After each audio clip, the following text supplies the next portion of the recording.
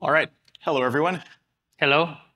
Thanks a lot for coming to our session. As you can see, the title for this talk is Bridging Trust Between Multi-Cluster Meshes.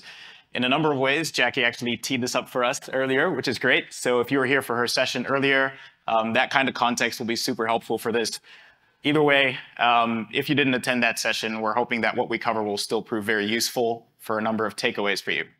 Before we get started, I just want to mention that Ovidiu and I actually met for the first time at KubeCon EU in Amsterdam. We happened to be staying at the same hotel, and he just came up to the same table that I was at having breakfast, and that was the first time we engaged and built a friendship over that. And one of the first things we spoke about was Istio and SPIFFE. And now several months down the line, here we are giving a talk together. So I'm going to let my friend introduce himself. Hello. Hey, my name is Ovidiu. I'm a senior container specialist, solution architect at AWS. And what Lukonde actually said was true, because I told him, look, I did this for a customer, this demo. And Lukonde said, yeah, I'm preparing something similar. All right, okay. And since then, since Amsterdam, okay, that was our story. And what we're going to see right now, it is what we put together. Yeah. All right. Great. Yeah. Culmination of all of our engagements. So my name is Lukonde Mwila. You can also call me Luke, and I'm a developer advocate for Kubernetes at AWS, part of the Amazon EKS team. And I'm also a CNCF ambassador. For any of you that are interested in connecting with me, please feel free to do so either online via LinkedIn, but I'm also more than happy to chat with you after the session. If you have any questions or any comments, more than happy to hear those. And for those of you that are interested in watching cloud-native content, I encourage you to check out the AWS container-specific channel on YouTube called Containers from the Couch. You can also check out my YouTube channel. Just search for me using my full name. Right, so that out the way, Ovidiu and I actually had this idea to kick off the session with a particular exercise that involved handing out bowls of yarn. But we decided not to go with that because we thought it might get messier really quickly, even though that would actually emphasize or highlight the kind of problem domain that we're dealing with in this session. So I'm just going to describe it. Imagine we had bowls of yarn, a number of them, and we handed those out to folks in the front row. And then we asked each individual that received a bowl of yarn to hold on to a piece of it and then pass it on to the next person. And then repeat this exercise over and over until everyone in the room is holding some part of the bowl of yarn, and till everyone in the room is touching a part of it. Now, some of you might be wondering, what would be the point of that exercise? As great as it would be to come together to build the largest Istio sweater ever made at a KubeCon event, that wouldn't be the purpose, but that would be cool. The point of it would be to highlight what a number of environments today look like. And if your environment doesn't look like that, well, it might be headed in that direction. Specifically, if we got a snapshot view from a bird's eye view looking down and you saw all these strands across the room, a lot of environments look like that today because of all the interconnections, relationships, and dependencies between different microservices and subsystems. And these kind of environments are increasingly dependent on the network for that service-to-service communication. And that creates what we like to call a web of complexity that reflects this to a large degree. You have a combination of microservices, legacy systems, monolithic architectures, perhaps some cloud functions thrown in there. And this web of complexity is distributed and very heterogeneous in nature. And it typically doesn't exist in one environment. You could have it in the public cloud, in the private cloud, and on-premise as well. For some organizations, this may even span different orgs altogether, different business units within a single org, but also different orgs altogether. And the goal for these organizations is ultimately to enhance their software architecture. They're enhancing their digital products, trying to make them better to create a larger ecosystem. And that typically comes with more integrations that look like this. So this web of complexity is not going away anytime soon. In fact, it's only going to get more distributed and heterogeneous in nature. Now, given that this is highly dependent on the network and service-to-service communication, there is a serious security implication. How do you establish trust in this modern web of complexity? Now more than ever, it's increasingly important to be able to validate a peer and to ensure that your services are communicating with the right components. And not only that, but able to have secure communication between them. So secure interactions as well. And this has become a very important thing and is increasing all the more, establishing trust in this large web of complexity. Now, some of you might say, well, isn't the most straightforward path to simply take the existing security identity models that exist associated with each of the independent applications or workloads and simply bridge them or bring them together, integrating them? Well, that's one approach, but I would argue that it's not so straightforward. In fact, it's highly likely that you may end up in one of the following pitfalls. You have to be prepared for a number of ongoing meetings and exercises, trying to find alignment between the different security identity models. These kinds of meetings will typically be carried out by your platform, security, and application development teams, trying to make sure that they actually align before any implementation takes place. A clear understanding of the threat modeling across the board. The outcomes of those meetings, or the implementations of those, will typically be carried out by the application developers, who then have to continuously modify microservices or subsystems to ensure that they're catering to the different security identity models. And this juggling process is not so straightforward. It's hard enough to manage a single security identity model because security in the software space is relatively complex. And as good as your application developers are, and I'm confident that they are, it's highly likely that there may be security misconfigurations. Covering all your bases in such an environment is difficult. For those of you that don't have a number of services, maybe this seems relatively straightforward for now. But as your system continues to grow in complexity and size, as I mentioned before with the product enhancements and evolution of your software, this will become increasingly difficult. And because of that, a number of teams that I've spoken to choose to defer the matter altogether, because of the complexity and the challenges. They say, well, we're just going to kick the can down the road and we'll circle back to this at some point. But the problem with kicking this particular can down the road is that it gets bigger and heavier the more that you kick it down the road. Because it's highly unlikely that your software architecture is going to slow down in its evolution. More services will be introduced with more integrations. And with that increasing complexity and size, that means that the requirements to secure it at large will also increase in complexity and size. So that brings us to the question, how do you secure your web of complexity, or how do you establish trust in this widely distributed and heterogeneous environment? And before we delve into the details of that, we actually want to highlight the fact that this area or domain of trust and security is essentially just one piece in the puzzle of application networking at large. And a service mesh like Istio can help you accomplish this because it deals with application networking in the bigger context as well. And this is just one piece in the puzzle. And you can use Istio to actually build what is known as a domain of trust using the service mesh. And this is similar to what Jackie covered earlier. And so I just want to walk through what you would get by default if you were to install Istio and get it running. And remember, the mesh is essentially functioning like a domain of trust for the workloads that exist inside of it. So you have Istio-D, which will function as the certificate authority by default. And certificate signing requests will be sent from the workload component.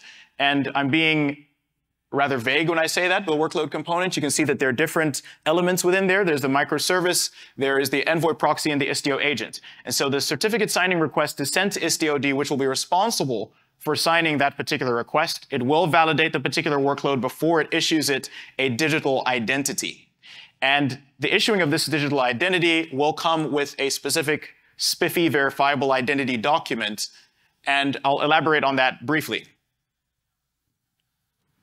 So the SPIFFE verifiable identity document is a X.509 cert that is part of the SPIFFE specification. SPIFFE, in more detail, is an open source framework that consists of different specifications for universal attestation and issuance of identities. Now, Istio only uses part of that specification for the SPIFFE verifiable identity documents that will be issued to the different workloads inside of the mesh. And that allows the workloads inside of the mesh to be able to have a specific identity as well as validate their peers to enable mutual authentication. Now, there are also some contexts where you can expand this domain of trust across different meshes. And this can be particularly useful for project isolation. And then you can have what is known as mesh federation between your different Istio service meshes to establish trust between the workloads that exist in the distinct meshes as depicted in this diagram. And you can also move up the root certificate authority from Istio-D and have a different component functioning in that area, whether it's Cert Manager or SPIRE, as was covered earlier, or ACM PCA as depicted in this particular diagram. Now, that probably begs the question for some of you thinking, well, does that mean that for our web of complexity, we have to move every single workload into Istio? That's not what we're saying. But even if it is your desire, it's highly unlikely that the roadmap will align for you to have every single workload in distinct meshes across the board in your organization. So the next question that we have to be asking is, how do you maintain a single security identity standard for workloads that are inside as well as outside of your Istio service mesh? Because within Istio, we have a single identity standard, but we want to be able to expand that for the workloads that are outside of that particular mesh. If you think back to the web of complexity, I mentioned cloud functions and monoliths and other legacy systems that may exist in your larger architecture. Those integrations may even span across organizations, and you might not have much of a say in another org adopting a service mesh. So we're going to walk through how you can use a platform agnostic or an interoperable approach using SPIRE. And SPIRE is the production implementation of SPIFFE. Now, what does this process actually look like for these workloads? So a key objective over here is to build a domain of trust. So like I said, Istio gives us a domain of trust within the mesh itself. But we're looking at building more of a universal domain of trust that goes beyond the walls of a service mesh. And the process to build this domain of trust is to have every workload starting from a position of no implicit trust whatsoever. So zero trust, and then working from there to a position where it first gets attested based on a pre-configured criteria or a set of characteristics that you define. And only once it passes that attestation process based on your criteria can it then receive a digital identity accompanied with a digital document that proves that particular identity. Workloads can then exist and participate in this domain of trust only once they've gone through this particular life cycle. And that will enable secure communication with their peers inside of the mesh. And so you can follow this process with the different workloads and infrastructure components because SPIRE is interoperable. Now, I want to explore this a little bit further with an analogy that I find usually helps when speaking about SPIRE. So a couple of years ago, I was working at a consulting firm. And when I was working for that particular firm, they issued me a company card. And that company card gave me access to the Johannesburg office building. And the company card also confirmed my employment status and identity. Now, while I was working for that particular firm, I was consulting on their behalf at a financial institution. Now, when I tried to first access the financial institution, I mean, I knew this wasn't going to work, but I thought to do it anyway. I tried to use the same company card from the consulting firm. Anyone ever tried using an access card somewhere and then it just didn't work? A couple of people. I know some of you are just pretending. I can see a few hands going like that. All right. It's okay. No one's watching. So the reason that happened is because essentially these are independent entities, right? They have distinct trust domains. Just because I'm trusted in one domain doesn't mean I'm trusted in the other. And so I had to undergo an attestation process all over again with the financial institution. And once that was done, then they issued me a company access card. If I happened to be engaging with multiple companies at that time, like 3 or 4 more, that's 3 or 4 more company cards. And if you're like me, sometimes the company card doesn't always make it into the bag. Right? You sometimes leave it at home. But the point is that juggling process can be difficult. But this is akin to what a number of microservices or workloads are undergoing when they have to juggle multiple security identity models.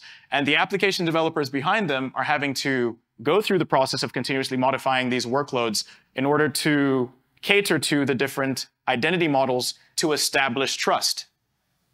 What's more desirable is a passport-like model. So I have a single passport. I don't juggle multiple ones. And I use that single passport when I go to different foreign nations. And each foreign nation, similar to companies, function as independent trust domains with an issuing authority. But there are bridges of trust between the foreign nations, including my country of origin. And so first they validate the legitimacy of the document that I present, and only then do they use it for verification as they check me to see, are you who you say you are?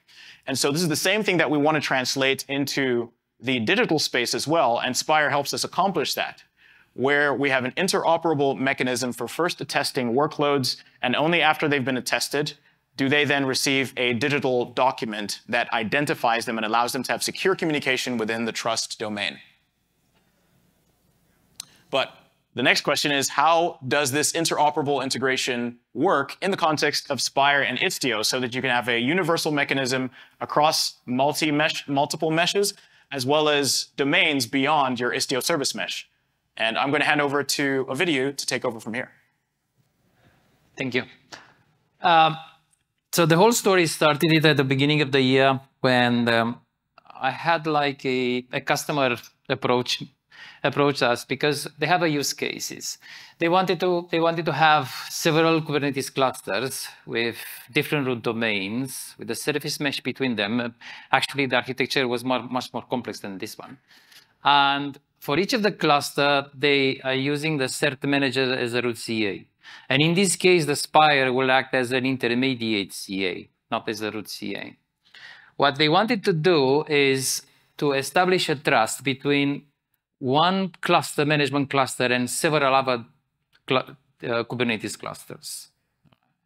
Okay, that was a bit of a challenging, and I started to create a POC for that. So, all right, it ended up something like this. So I have a EKS cluster. That was the one in the left. That was like the management cluster. And then I created like another cluster that we will see also in our live demo. And I tried to put the workloads, okay, the federation between them. And it worked. And the customer said, yeah, okay, it's all good, but I don't want to use the east-west gateway. I want to use the ingress gateway. I want to access a virtual service through the ingress gateway. And I want the communication to be from my management cluster to all the other clusters and not also backwards. So the communication, the trust bundle will be from one way, not also each way. All right. Okay. So in our demo, you will see that I still have, okay, the east-west gateway at the beginning, you know, but then I'm going to cut this access in there, and we're going to access the service through the virtual service and through the ingress gateway. Okay. Cool.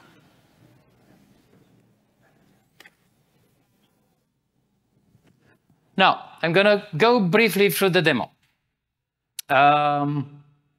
And I'm going to show you also how I built it. First of all, okay, say for the infrastructure, for all the infrastructure and for the EKS clusters, I use the Terraform. So what I did here, I'm going to briefly with you, just to go through the demo, is I created 2 VPCs, one for the full cluster and another VPC for the bar cluster. All right, okay, so I have 2 clusters in this scenario. And then into these modules here, I have also the peering between the two and associate the routings that are necessary for the cluster, for the VPC and for the clusters to talk to each other. Now, after I have this, I'm gonna go briefly one. Okay, I just installed an EKS cluster in this case, and the EKS cluster with the Terraform AWS modules. Okay, and together with this, we installed the EKS Blueprints add-on that there are some necessary add-ons that needs to be added, and also the cert manager, because you remember the cert manager was the root CA after this.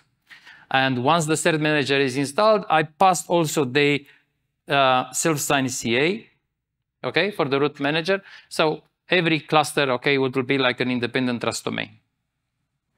It's the same for the other cluster as well. Right? I'm not going to go through that as well. After this cluster was installed, it was the case for the SPIRE to be installed. Now, a couple of weeks ago, I've seen that there is a Helm chart available, and I'm planning, okay, to add that Helm chart into these Terraform modules, and we'll not have a separate installation for that, and then all together with Istio. So first, in the full SPIRE YAML for the first cluster, I have everything in here defined. What I want to highlight for you, there are only a couple of things. So first of all, in order for the root CA, Universal Manager to be the root CA, you need to add the cert manager as a cluster role, okay? Because he needs to be part of it. And second, in the config map of the SPIRE server, okay, here I'm defining the bundle endpoint for the federation. And where is for the SPIRE server? The SPIRE server gets installed on some, they have some tolerations only on specific nodes. Nothing else gets installed on those nodes, only the SPIRE server. And then I'm telling to the SPIRE that the upstream authority for the, it is the cert manager. For this, after this, you have to, okay, there is a script here behind that will do everything for you. And it will exchange the bundles as well. And everything is automatic, automated. The Istio then, for the Istio installation, I have two configuration YAMLs, one for each cluster, obviously. And with the Istio operator, I'm adding the sidecar injection webhook for the Istio, for the SPIRE, sorry. And these are part also of the ingress gateway and also for the east-west gateway in case you want east-west gateway as well. You need to have the Istio CTL into the path in this case, and this script in here will get this automated for you. And after the SPIRE will be integrated with the Helm chart into the Terraform, Istio can be added as well, and everything will be out of only with the Terraform deployed. Now, this is the whole setup, and in the examples in here, I'm using the Hello World from the Istio. Okay, nothing fancy than that, more than that. And in the Hello World, I'm just defining Hello World v1 for one cluster, and you have to add the notation for the federation.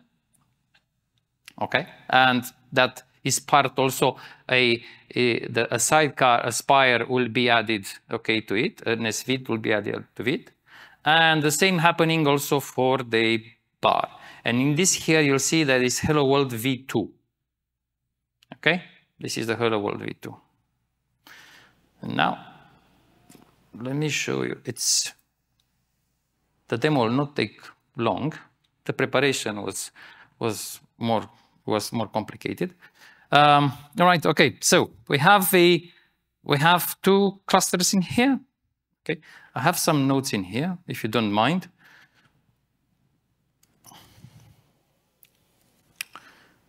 All right.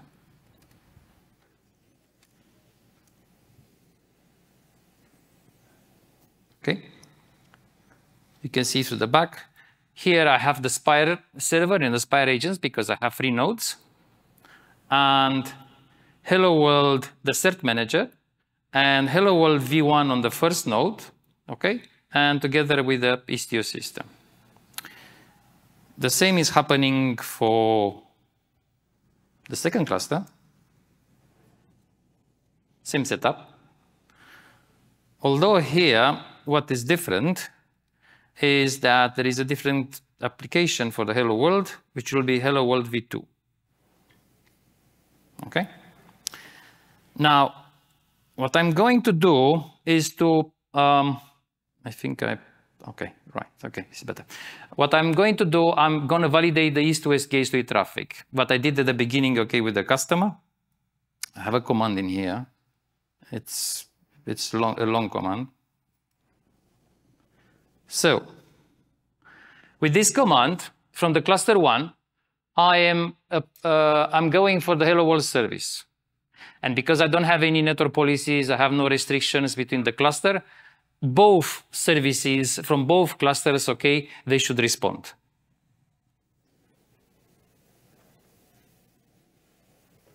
All right, so it's responding either v1, either v2.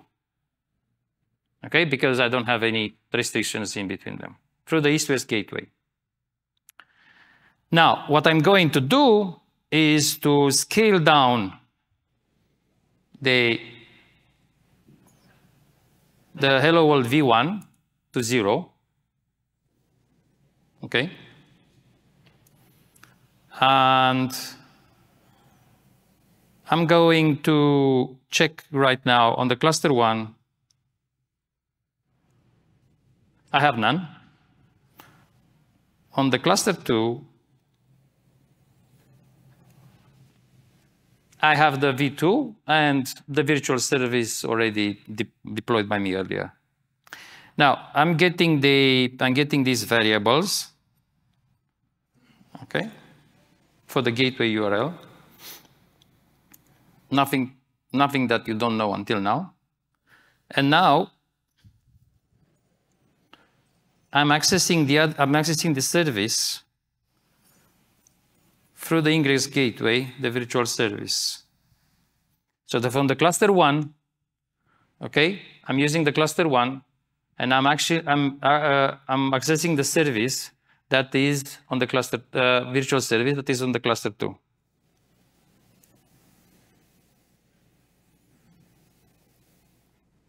And it's running through the ingress gateway right now.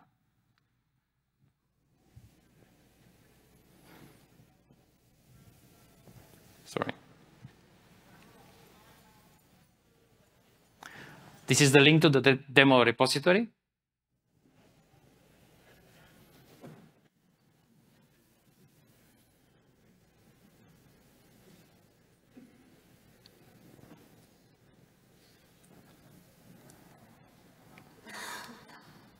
We still have 1 minute and 40 seconds. So if you have any questions, please. I think we're actually over by a minute. By 1 minute, oh, sorry. Yeah. Thanks for your patience. For those of you that are interested in asking any questions or just want to chat further about the demonstration or the topic at large, please catch up with us. We're going to head to the back. Thank you so much.